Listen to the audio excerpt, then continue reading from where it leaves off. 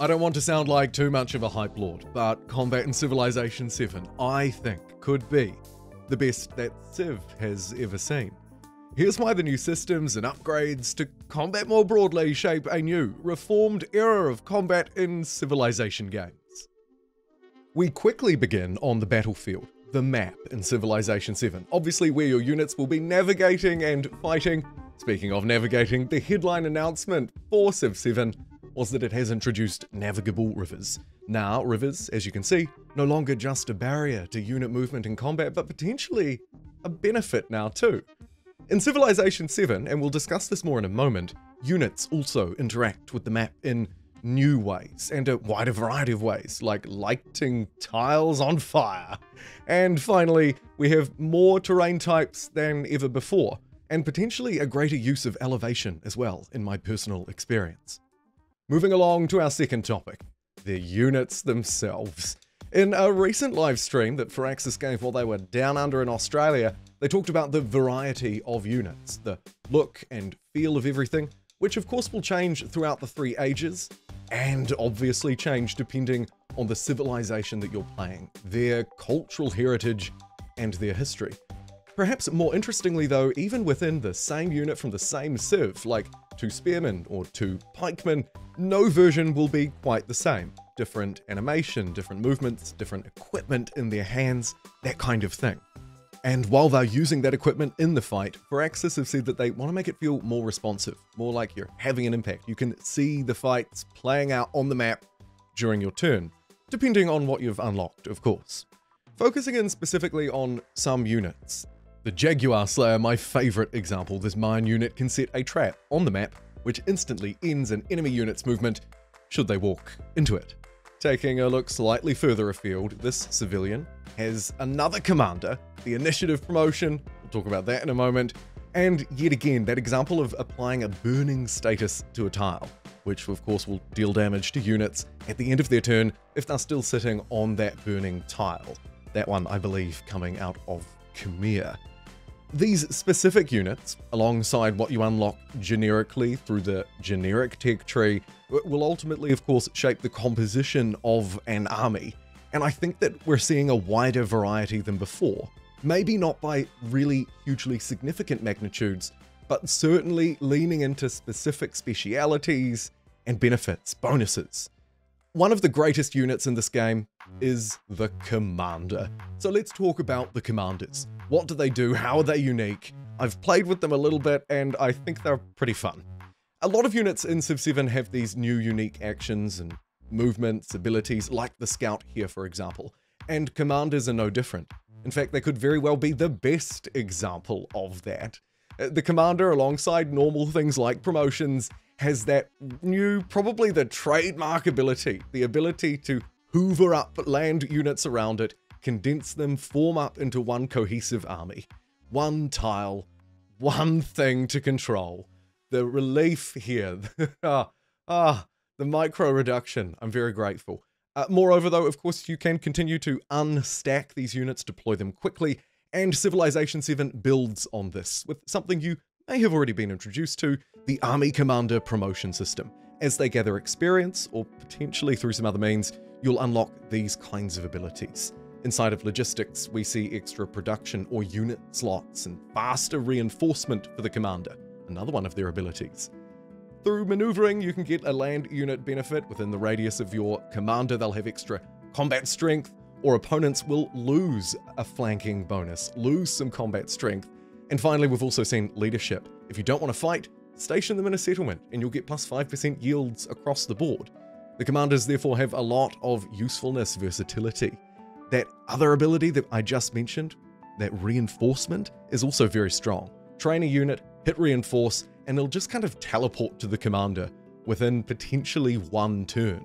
A very powerful way to utilize these Commanders, not just on the battlefield for their extra strength and experience, but also logistically to get units around the map.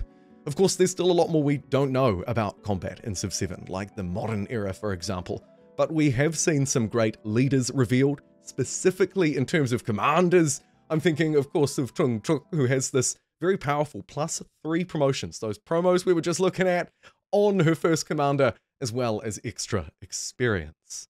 Speaking of experience, the broader combat experience matters. Let's quickly talk state diplomacy and leadership before I give my own thoughts from experiencing this combat system.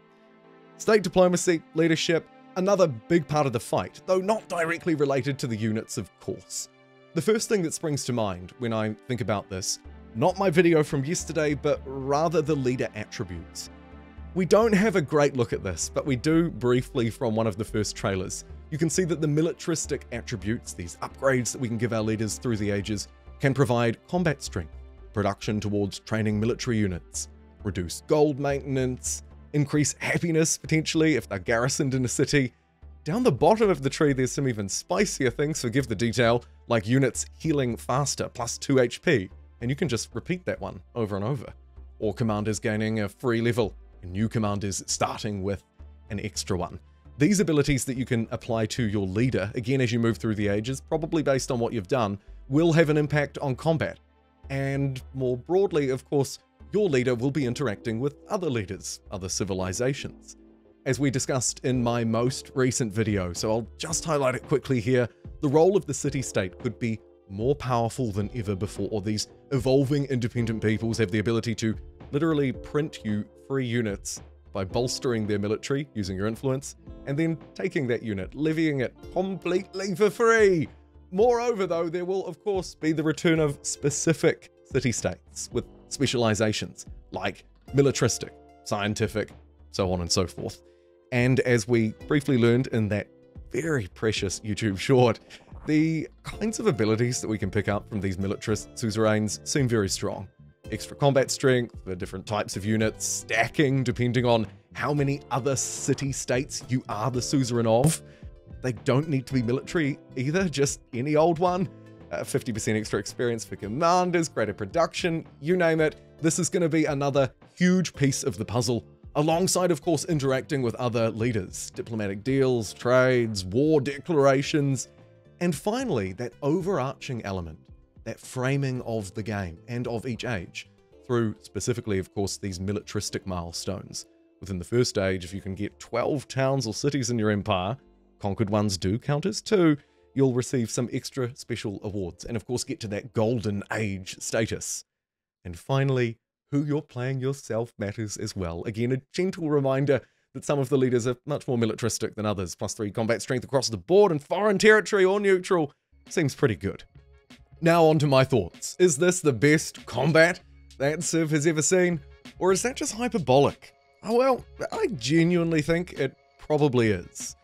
My view is that with the tools and the systems that we've chatted about in this video, Civ 7 is very well placed to have the best combat system of any comparable Civ game. Commanders definitely add more strategic depth with their promotions, their interactions with the map, and from my granted limited playing experience with an early and very much subject to change version of Civilization 7, I found they were a great addition, at least. Very enjoyable to use. The map changes add more options for both barriers and boosts, and I'm particularly interested in how useful and strong the Civs whose units take advantage of the map, of new movement mechanics and interactions with the strategic map will actually play out. And obviously we have so much more to learn. I believe there are 3 commander types in the game, yet we've only broadly seen one of them, right? The land-based commander in the first age. It wouldn't surprise me if we therefore saw, probably in the Age of Exploration, a commander tied to the seas. And you don't have to be a genius to figure out that there's one more domain for combat in Civ. That would be the skies, the air, right? When we learn to fly. And that will probably be the modern age.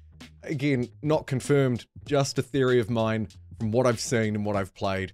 I feel it would make a lot of sense to expand this, the commander system, out to all 3 domains of combat during the 3 ages in a Civ 7 game.